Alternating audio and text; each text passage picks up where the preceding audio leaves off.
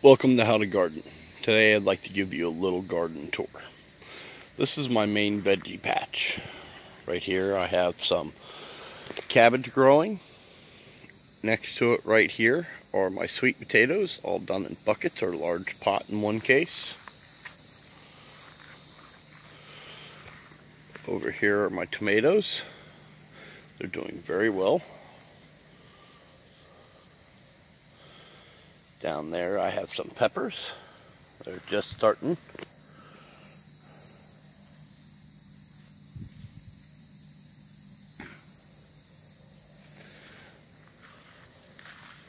Right here is a key lime tree that happens to have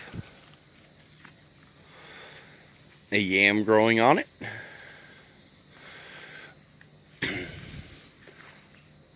These are the baubles that'll be my yams for next year. I'll harvest these later, probably mid-January or early February, and set them aside so I can start new yams next year. Got a bed right here. I haven't really planted anything in yet. Haven't decided on what I want to put there. This is my avocado tree. It's a Florida avocado grown from seed. It's about 3 years old. These spots here are sunburn. You wouldn't think a tropical plant would get sunburned, but it does.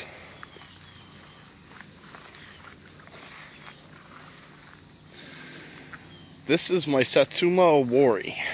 It is a type of tangerine. Be more precise, it's a mandarin. It's about 4 years old and it's on its second fruit. Over here are more yams. And right here is my lemon tree. Look at the size of these lemons.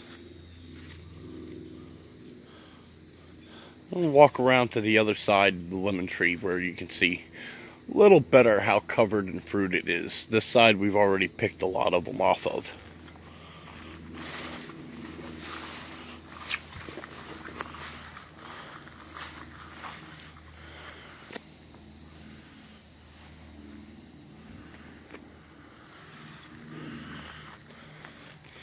So as you can see, I'm starting to get ripe fruit.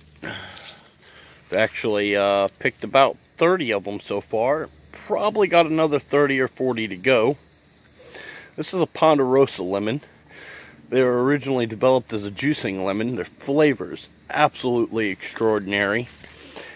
Even the leaves on this tree smell good.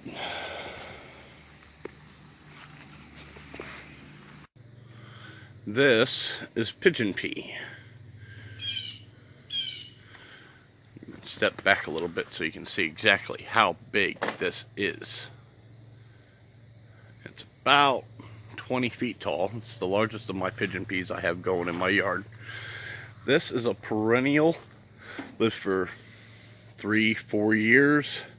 They get pretty big if they're grown in an open area like this one is. This produces a pea that is edible. Also happens to be a nitrogen fixer, so you can use it as a great chop and drop. In this case, I'm using it to shade for another tree that I planted last year. Well, more precisely, my daughter planted last year. That is back here.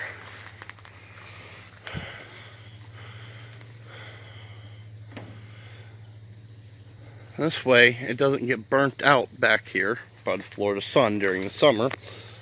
This is a pomegranate.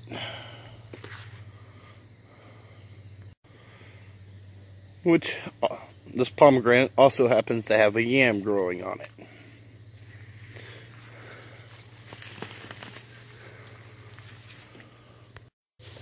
This is mustard greens. They're coming up on their own, as they have done the last 3 years.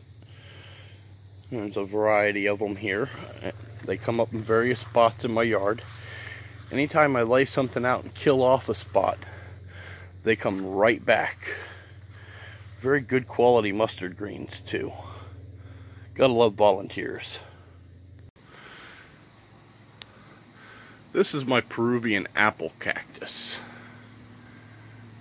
These things get huge. They bloom at night with a huge, huge flower, and then you get a nice fruit that's similar to dragon fruit. It's that little red thing up there. Generally speaking, this thing is completely covered in them this time of year, but most of them we've already picked and eaten, or a squirrel came by and got. This down here is African potato mint. It's completely covered this area. When these go dormant in a few months, there'll be a lot of little potatoes here.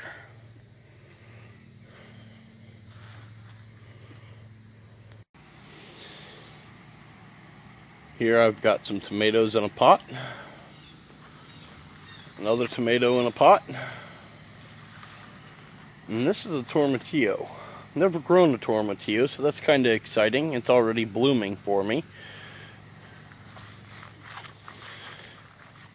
Down this side of my main bed, I've got another tomato.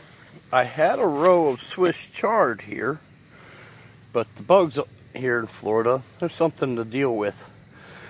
I've already came by and eaten those, and they did it pretty much overnight. And here's some broccoli. These broccoli were a gift of seeds from Carolina Gardener. Thank you very much. They're doing very well. This is a Illinois dwarf everbearing mulberry. It's starting to go dormant for winter, so it's not completely covered in leaves like it normally is. However, it does have a piece of fruit for me. This is a Celeste fig.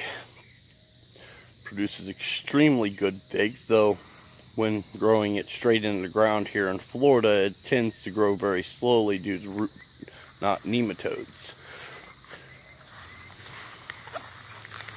This tree is actually about 9 years old at this point. And at one point it completely died down to the ground because I had somebody spray the entire area right here, and they killed it all the way down to the roots and then came back.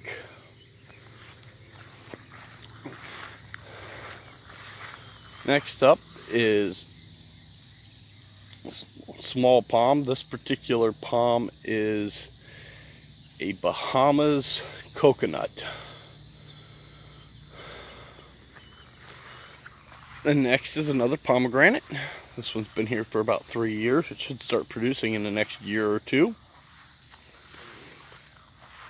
And then over here I have 2 different types of chaya growing together. This chaya right here is really good for eating. You gotta boil it for 20 minutes to make it safe due to cyanide. This one over here isn't grown for cooking, it's grown for the blooms.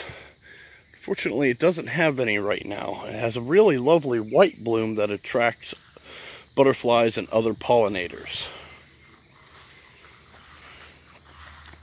What we got right here is another mulberry. This is a red mulberry. And it's also starting to go dormant.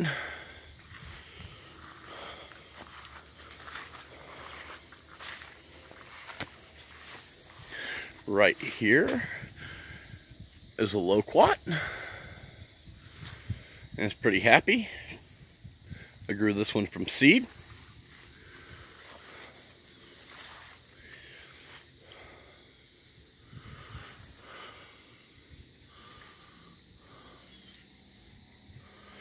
This is a more of a forested area, kind of like a little food forest I got going over here on the side. We've got bananas. These are ice cream bananas. We've got ginger all over the place in here of various types. Nice little banana pup coming up there. And we've got shampoo ginger coming up. We just harvested a little bit of shampoo from that one.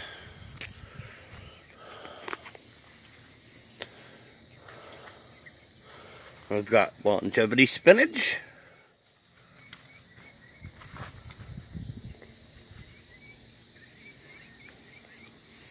And cassava.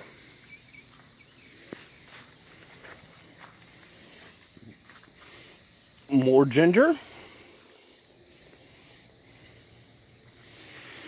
This plant right here, those leaves right there, is a Jamaican rosary pea.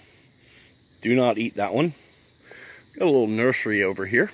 Various things stuck back here. More bananas. More ginger.